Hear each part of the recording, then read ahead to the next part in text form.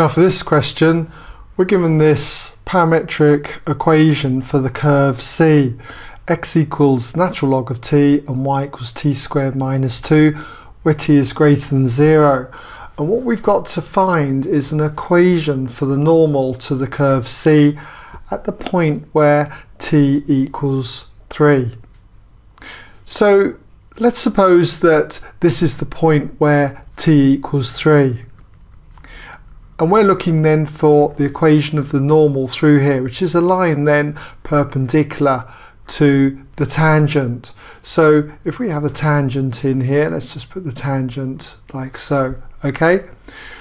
Now, if we're to find the equation of the normal, then what I'm going to use is the form y minus y1 equals m bracket x minus x1.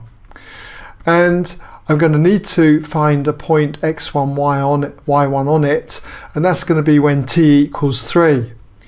And m, the gradient, well, I'm going to need to differentiate the curve, find dy by dx to get the gradient of the tangent, and then I'm going to do the negative reciprocal of that to get the perpendicular gradient m.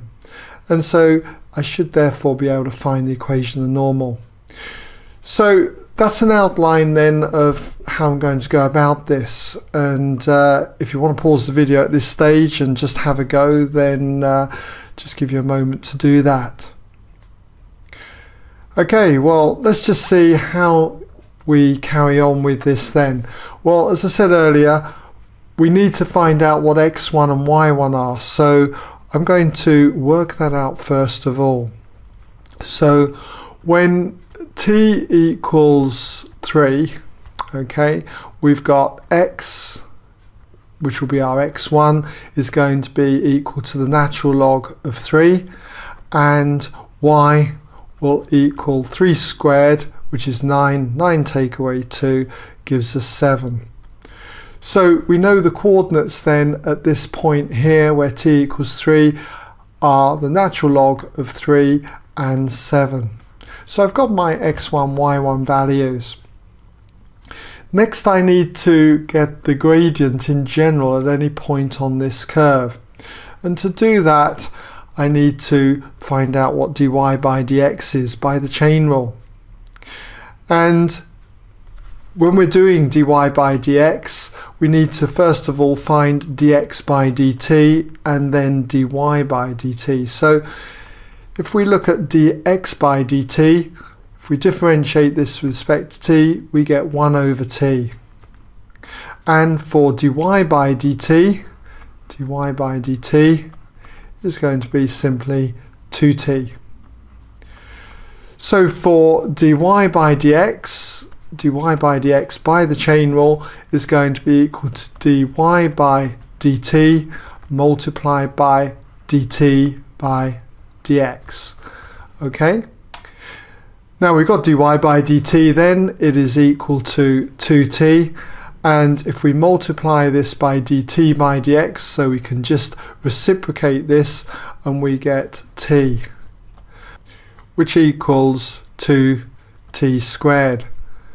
So when t equals 3, we can work out now what dy by dx is.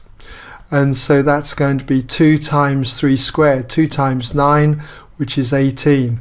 So that's the gradient of our tangent then at the point where t equals 3. So we now have that therefore the gradient of the normal must be the negative reciprocal of that. So I'll just write this introduction here. The gradient of the normal equals minus 1/18. And so therefore we're now in a position to state the equation of that normal. So therefore the equation of the normal, okay, is, and then we just have to drop down here and say that it is y minus y1, y1 being the 7, equals m, the gradient is minus 1/18, and then x minus x1, x1 being the natural log of 3. And because it said write down an equation for the normal, I'm just going to leave it like that, and that generally is quite acceptable for questions of this nature. Okay.